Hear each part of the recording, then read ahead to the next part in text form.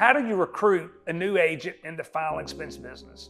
My name's Ron Powell, and I wanted to share just a few minutes of what I think is important when you're recruiting someone.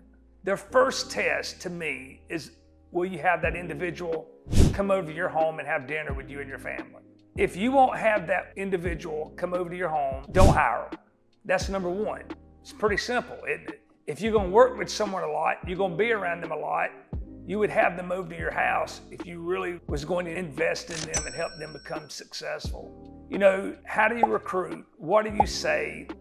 What's the right person?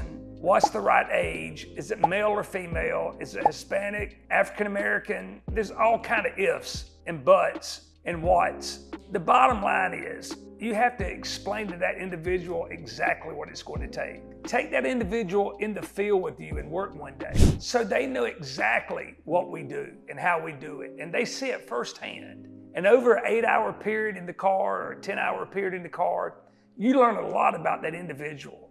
And you also teach that individual a lot. Sometimes it's going to be a great day for myself, and sometimes it's going to be a great day for the agent. What I mean by that is I do not ever want to make this look too simple and too easy. I have that happen sometimes, and sometimes that individual thinks that it's just going to be that easy for them. But they got to remember, I've got 30 plus years selling final expense policies. And yes, I can make it look easy. I can make it look simple.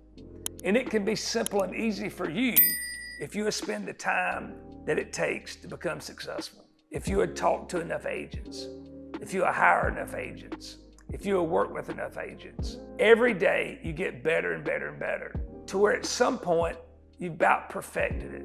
No, you can never perfect it because you can never look inside someone and see what they want and what their burning desire is. But that's why I vet that person out. I take them in the field. I listen to them during that day that I'm out in the field. I watch them, they watch me. And what you've done then is you've cut out a lot of the unnecessaries that if someone doesn't really understand what we do.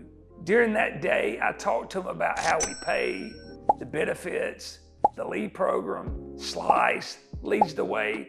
I talk to them all day long. But I'll find out in that day if you're the right person. And you'll find out if that person's going to follow you and can you lead them. And if you can't invest in them or you're not willing to invest in them, don't hire them. It's that simple. Don't hire someone that you're not willing to invest in. Senior life, all your life.